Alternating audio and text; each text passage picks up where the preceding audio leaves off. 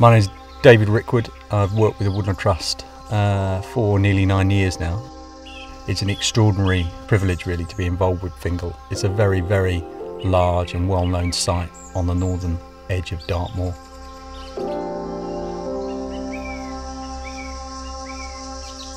These valleys on Dartmour are often referred to as refugia because they are likely to be the sorts of places where some important lower plant assemblages and a number of other quite important species are likely to actually be able to be sustained in a warming climate.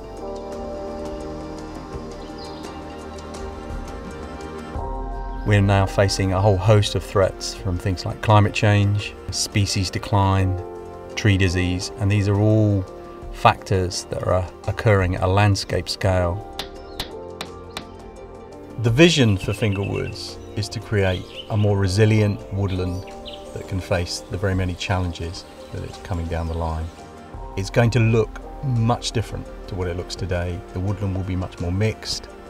It will have a range of habitat types across it, from woodland to open ground, to areas of wet mire, to the river edges.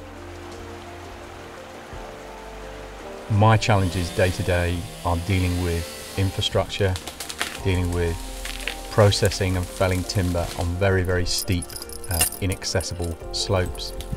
We want to encourage other woodland owners to be fairly active in their management of their woodlands. And we can do that by showing them the potential of what they can do with the wood that they remove and they fell from their sites. You only need to come here once, I think, to realise actually how amazing the landscape is. It's an extraordinary opportunity really, and one that I'm very grateful for.